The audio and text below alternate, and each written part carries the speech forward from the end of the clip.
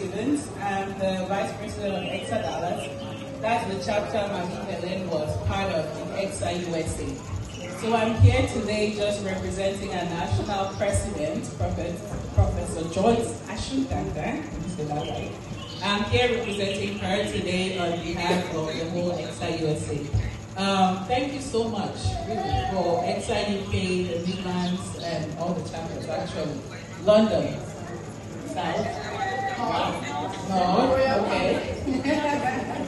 But thank you guys so much for being here and taking care of Mama in her absence. She was with us in Dallas for a long time. She's a mother, and she so happened to be here when everything happened, and seeing the family that's here and that has taken care of her like she was your own.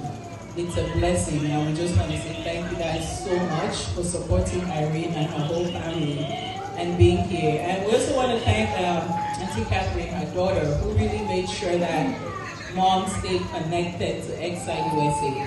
As even when she was sick, she tried as much as possible to come to the meetings, be active, and participate in the chapter. So it's our duty here to live up to her legacy of being an active member. And we just wanted to present this to the family. It's Arrey and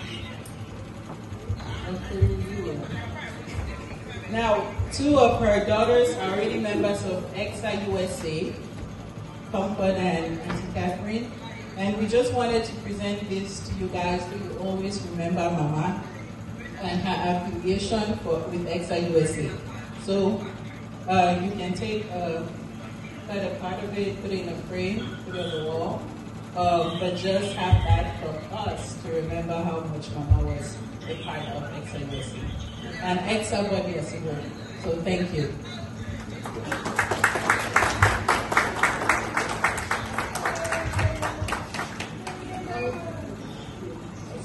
Rhoda has spoken on behalf of EXSSA USA, but Mommy, for some reason, chose to come to the UK to visit Irene, and she alone knows why she chose to come at this time. Make no mistake, nothing happens, everything happens for a reason, and God determines what happens. But in my mind, I think Mommy probably only she knows why she chose to come and die in Birmingham. Because I think she knew that she was going to die. Maybe not exactly when, but she decided to die in Birmingham, which has given EXSSA UK an honor, and all of us here present, the CWA, all the family and well-wishers. So our EXSSA UK president has to say a word or two, because obviously we have been handed this important respect, and we have to give due to the UK president for galvanizing all of us on stage to come today to pay Mommy's last respect. So our EXSSA UK president, Sister Njien Chulo. Thank you. Good evening, ladies and gentlemen, well-wishers. EXSSA, love, unity, and sisterhood. As Eneke says, it is an honor to bury our parents.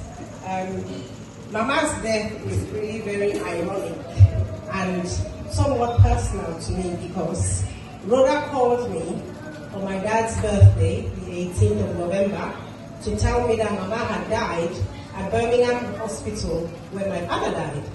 So my first reaction was, why are you calling me on my dad's birthday to tell me that someone's died where my dad died? What's going on? And then she says, oh, our member has died in the UK. I was like, oh no, it brings back so many memories. But let's not make this about them. Let's make it about EXSSA. So, obviously, I contacted Irene and said, look, we're here, sorry for your loss, and it's something that we've gone through. I spoke to Eneke, who's also close to the family, who ironically have also passed away in that hospital.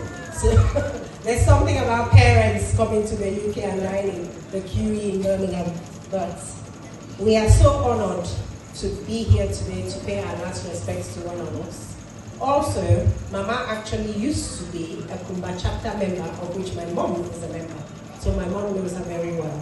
So when I spoke to my mom about one of the members dying, She was like, oh yes, she's my chapter member.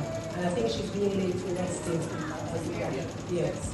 So it's really an honor for us to be here. And as you can see, our motto says love, unity, and sisterhood. So we are all here for you in love, in unity, and in sisterhood.